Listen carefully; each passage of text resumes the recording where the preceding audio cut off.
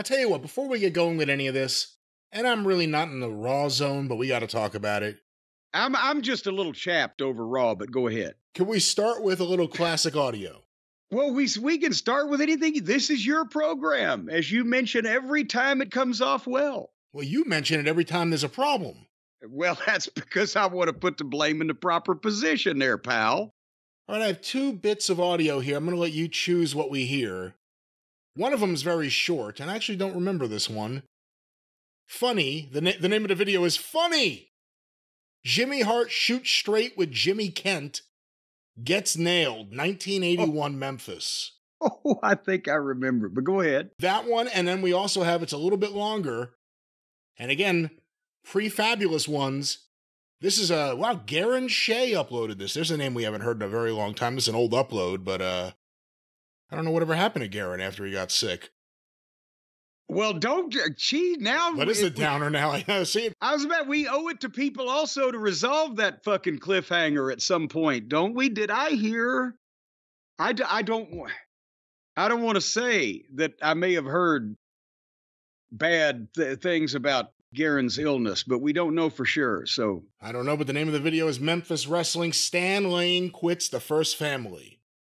Well, I tell you, I love Stanfield.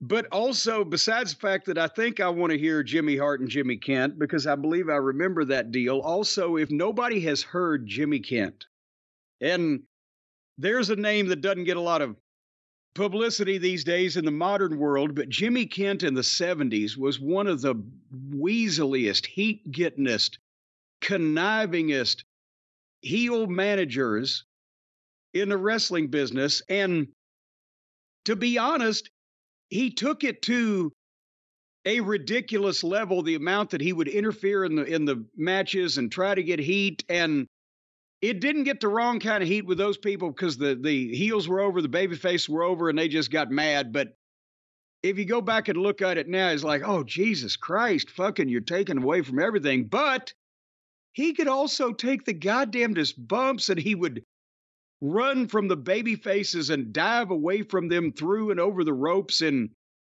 insane fashion and come off the top and do all this other shit. But he was active as fuck. And he was also country as a mud fence. And so if this is the interview I'm thinking about, it might be funny just to hear a little Jimmy Kent from 1981 and 2024.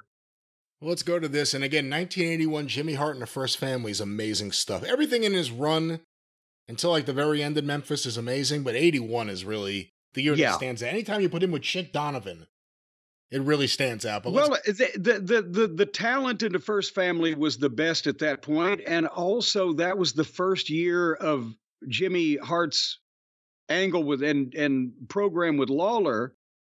And he had so many stars that they brought in that he could wear. Austin Idol and Joe LeDuc and Hulk Hogan and the Funk Brothers and blah, blah, blah. 81 was just amazing. But go ahead. Let's go to this video right now. Jimmy Hart shoots straight with Jimmy Kent and gets nailed.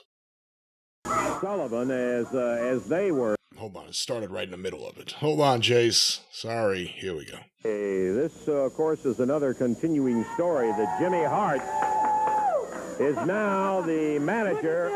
Yeah, well, yeah, I see where it belongs. I understand that. Look at this, Memphis. Look at this. Yeah. You know, and I think it's all fitting that you should have it around your waist, too, because you were as much responsible for the upset win of Ferris and Sullivan as they were in there, and I know you got Shut up, Porky. Tell that big fat slob to shut up over there. I'm so sick of these people down here. I'm paying. Let me tell you something. I am on top of the world right now, baby, because did I not tell you? I said one of these days I'm going to be right back with the Southern Heavyweight Champions, and it couldn't please me more better because that big fat dream machine. You know what? Sure, it hurt me a little bit when the dream left me. You know why? Because I had so much advertising space sold on that big fat stomach of his, man. It cost me a lot of money. That's the only way you cost me any money. I'm the one that put the woo in the dream, baby. Let me stop this for a second.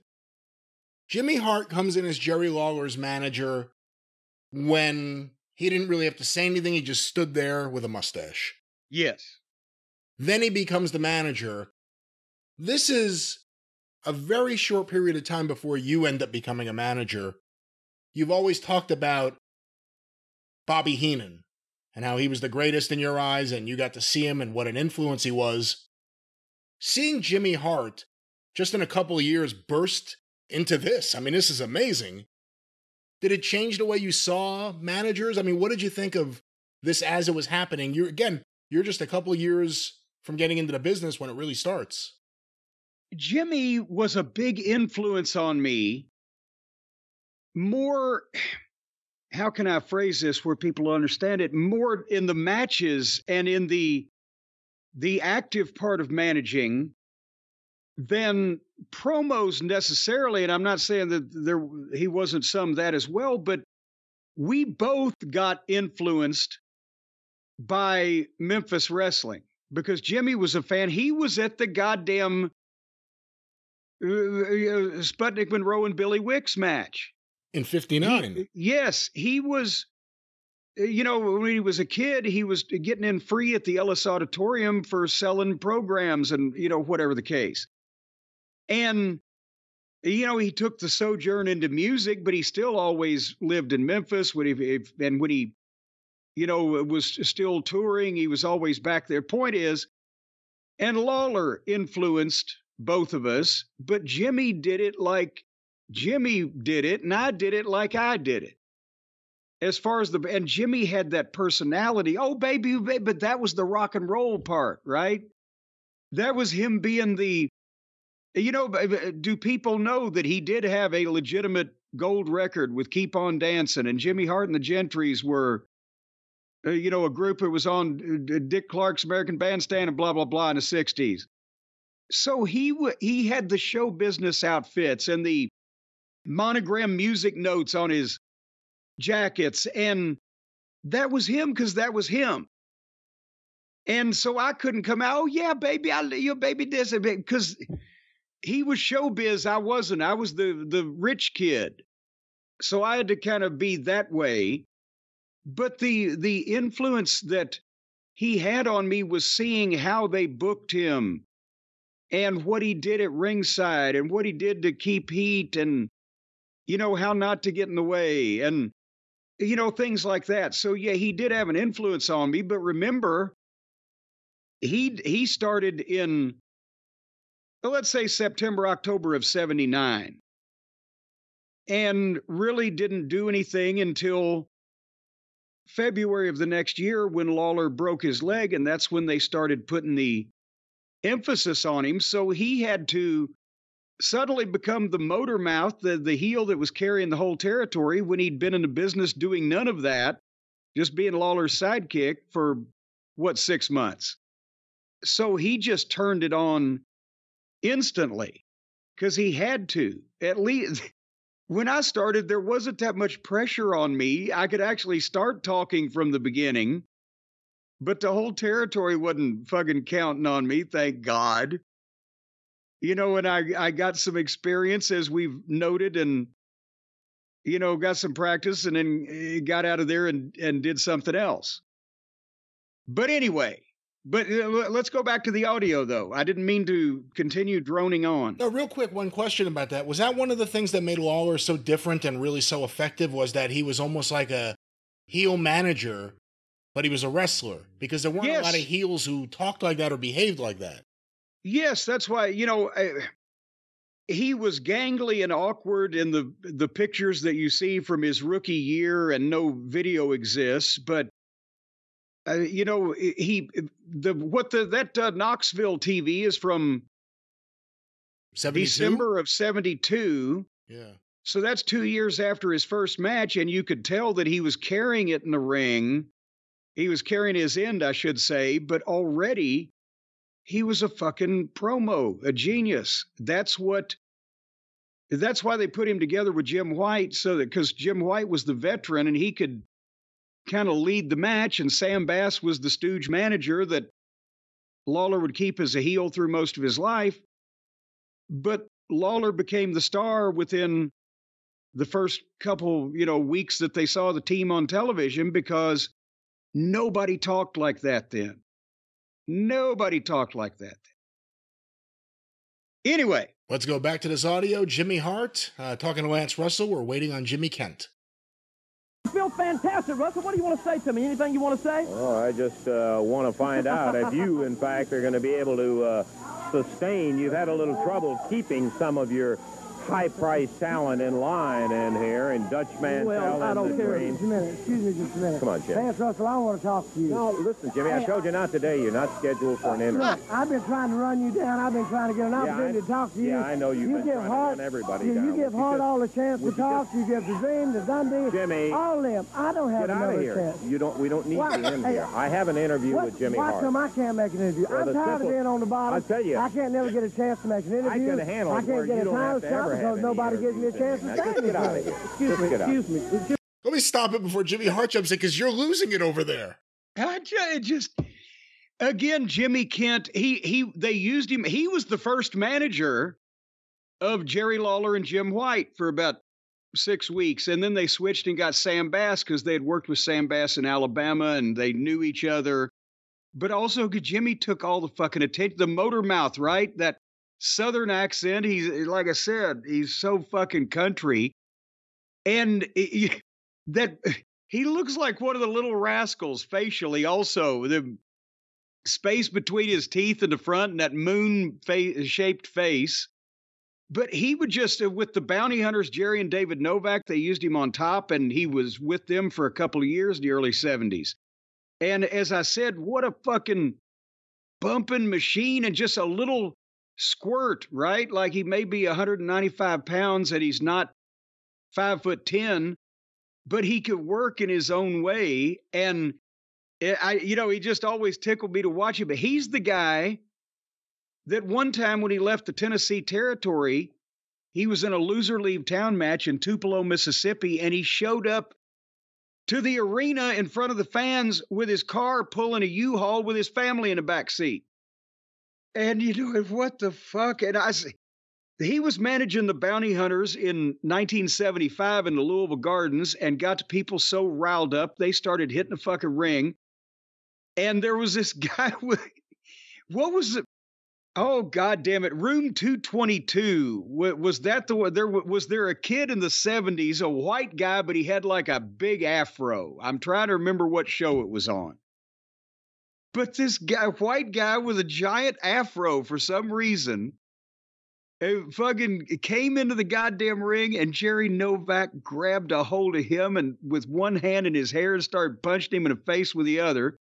And by the time the guy dropped off the edge of the apron, it looked like he'd pulled his wig off. He had almost all the guy's hair still in his hand. Oh, my God. Anyway, Jimmy Kent, and he's out there going crazy. Anyway, go ahead. Continue on with this dissertation. Yeah, one more thing. What do you think of Lance Russell's role here? It's not just I'm the commentator, I'm the host, I'm the announcer, you can't mess with me. He has authority. I'll make sure you can never come out here again and do an interview. Yeah. Well, and see, that's the thing. Also, what they were doing with Jimmy, I'm glad you mentioned it, at this time was, obviously you can tell he's pissed off for lack of respect. But he had come in, I think he had a run with the Bounty Hunters at this point, and then he was on the way out, and they were going to do something with him and Jimmy, some special fucking gimmick manager match or whatever. But since the people kind of saw Jimmy Kent at that point as an underneath manager, they decided to go, all right, let's go with it. He's been here in the past, he's done well, but now everybody sees he's jerking the curtain or it ain't happening. So he's mad at Jimmy Hart, and let's see these two weasels get in a fucking cat fight. Well, let's go back to this now. Jimmy, I might be able to help you out, man, if you listen to me. I want to tell you something. If you don't mind me saying this, I'm going to shoot straight with you, and I'll tell you exactly why you're on the bottom and I'm on top. First of all, turn right around here to this camera. Get a close-up of this. Look at this red on this man's neck right here. Jimmy, now, look at this. you guys knock it off. Wait a minute. I'm shooting straight with you. You want to know the truth? And I'll tell you the truth. When I was in the 7th grade of high school, man, I used to come out and see you at ringside, and I thought, boy, Jimmy Kent, he's quick, he's fast, he's sharp. Until I got to know you, man, you're completely... Okay. Look, wait a minute. I'm talking now. I'm helping the man out here. Listen to me. Look at this. Look at this big fat. Look at this big fat beer belly. Look at the big fat belly, man. You're ignorant like the people out here are ignorant. From now on, I'm going to be from Boston, Massachusetts, baby. That's where you ought to be from, maybe. But see, you fit in with all these. He fits in with these people out here. Now, did I not shoot straight with him? Did I not shoot straight? You're ignorant. That's just the whole thing. You're stupid, Jimmy, man. Okay, I'm through with well, I'm trying to help the man out. I'm trying to help the man out. I'm trying to help you out, man. Both of you, interviews terminated. Look at yourself. Look at your boots, your pants. Look at your shirt tail. Okay, we've got plenty of action. Hey, come on, Jimmy. Jimmy!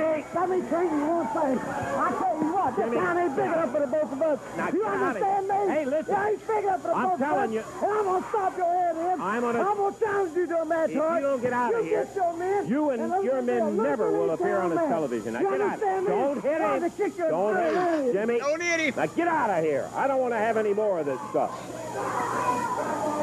We're going to take time out, and we're going to... I'll tell you, Take time out, and we'll be back.